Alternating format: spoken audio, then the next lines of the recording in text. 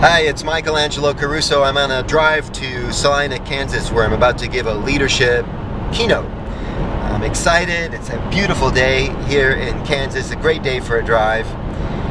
And I got to thinking that I really do good thinking while I'm driving. Where is your favorite place to think? Is it in the shower, driving, some other place? Maybe you have a favorite place that triggers good thinking, maybe a particular time of the morning that's good thinking for you. And lately I've been thinking a lot about copywriting, and because I'm doing a lot of copywriting for various clients, and of course I do copy for myself, websites, book covers, that sort of thing. And I'm fascinated with something that someone shared with me about Ernest Hemingway. You may know that Ernest Hemingway liked to use short sentences and small words when he wrote great books like Old Man and the Sea.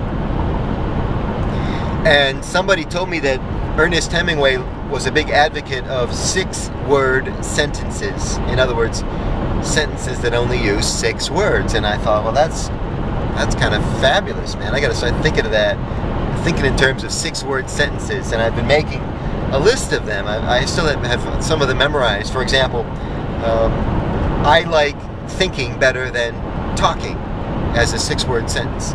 I like thinking better than talking.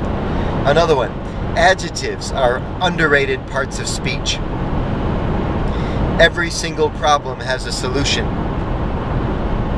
I can make money 10 ways. All of these 6-word sentences. And maybe you can have some fun with this as you try to simplify your communication, become a person who communicates with clarity, not only verbally but also in the written word, by using shorter sentences, maybe even sentences that only contain 6 words. And remember, the important things we do alone. More on copywriting, clarity, communication skills at michelangelocaruso.com.